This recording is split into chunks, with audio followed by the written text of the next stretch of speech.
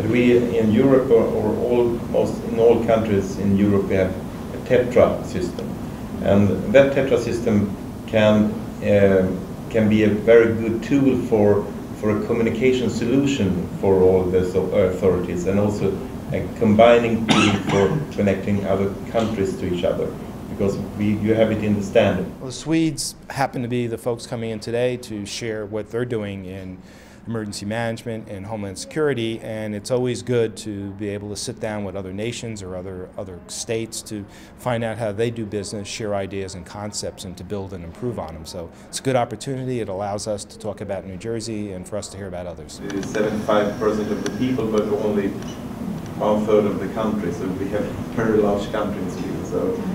But this is running quite well now. The construction is not the problem. The problem is to get the people inside the authorities to use the system in the right way, to learn them how to use the system, and also to teach them how to cooperate in the future.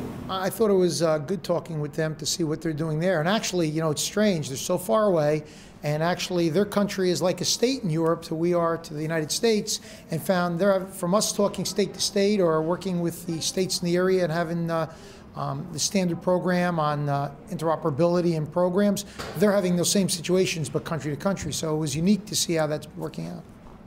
And I would say that's also the case in the threat area in terms of terrorism. I think from the discussion it appeared we share a lot of the same concerns in terms of the threats from radicalization to our transportation infrastructure, and so it was productive from that standpoint as well. But we should be more than happy to share our experience around this kind of communication tools. So.